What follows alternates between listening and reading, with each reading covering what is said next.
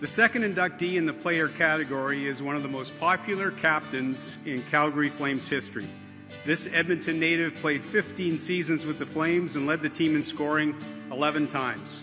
In addition to recording 1,300 points and becoming one of the great spokespeople for diversity in our game, this true leader helped Canada capture 2 Olympic gold medals and a World Cup of Hockey in 2004. The Hall of Fame is pleased to welcome Jarome Iginla as an honored member.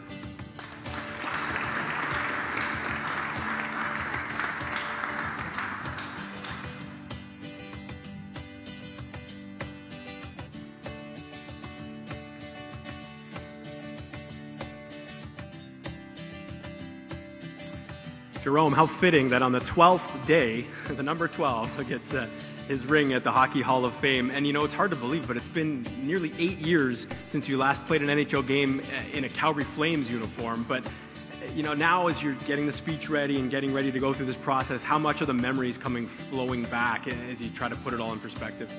Yeah, it is a very special time, and it's really hard.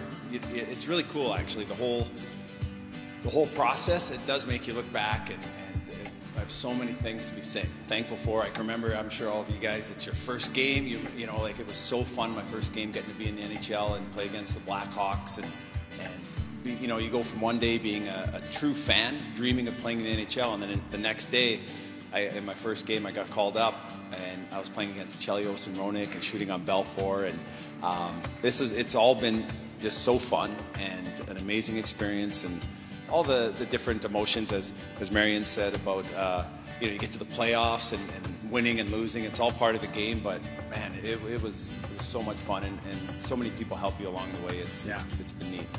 And having played most of your career in Canada, I'm sure you had a number of, you know, conversations with fans along the way. They're always going to want to approach you and ask you questions. What's the one topic that, you know, a fan would always want to talk to you about, always want to bring up if they got you for 5 minutes? Wow, I think they bring up the 04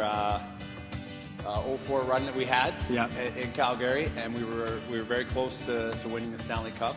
Some people like to talk about a goal that didn't go, you know. So that's.